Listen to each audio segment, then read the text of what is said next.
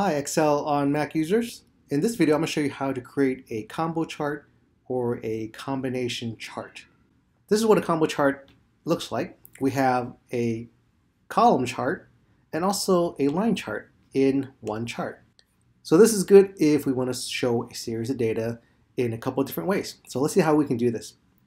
Delete this chart, press delete, and I have my table here where I want to chart the quantity and percentage of sales. We're going to have the quantity as our column chart and our percentage of sales as our line chart. I can click anywhere in this table, go to insert, and we're going to insert the column chart.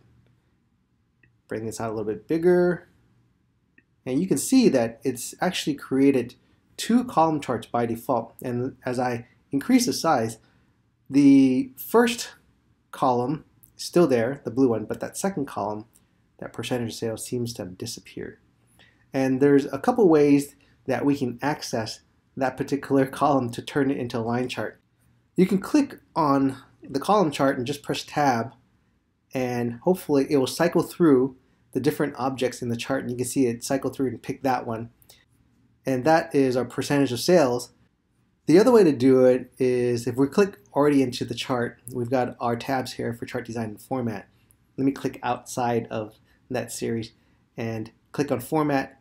And under format, you actually can choose it under here in the drop down. So it's got the different objects within the chart. And we want to look for our series of data. So we have our quantity, which is our blue chart, or blue columns. And we have our series percentage of sales, which is going to be our orange column, which doesn't show up there because the percentage is too low. If we select on that, that will also pick it. So once that's picked, now we can change that into a line chart. So with that selected, we go into chart design and we change the chart type. And we can select line. Let's select line with the markers. It'll show up a little bit better.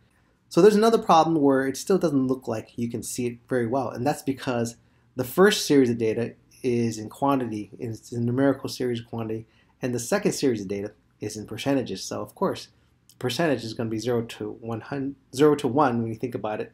That percent, that 1, of course, is way outweighed by these large numbers there. What we can do is put this on a secondary axis. So we have our primary axis here, which is our number 0 to 800 here. We can put a secondary axis here, which will give us our percentages. These are our whole numbers. Now we can put the secondary axis as percentages here. So what we can need to do now is also select our series. I was able to select that. That was nice. Or you can just press tab or go under format to select it. And bring up the format pane. You can click on format pane here, or you can right click any of these points now since it's selected and select format data series. It's going to bring up the format pane. If I close this, you can see if I click on the format pane here, it also brings it up. And under the series option, I want to put that on a secondary axis.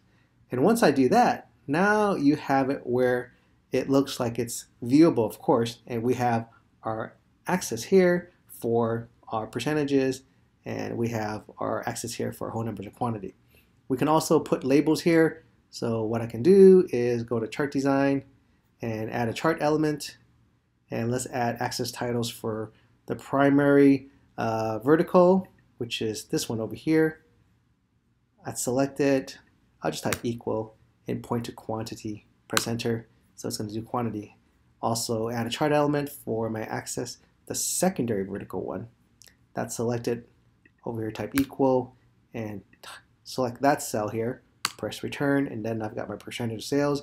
If I wanted to add little labels here to indicate the percentage, so I know this line is the one that deals with percentage, I'll click on my line, right click, and select add data labels, and it's got my data labels here. I've got my 40%, 20%. On some of them, we see that it's a little bit hard to read, so I'll pull that one out, and I'll pull this one out. This one's a little hard to read, right? So there's some things that we can do to make it a little bit more viewable. Maybe get rid of the grid lines, select that, press delete, and those grid lines are gone. So that's the way that we can create a combo chart or a combination chart. I hope that helps. Thanks for watching.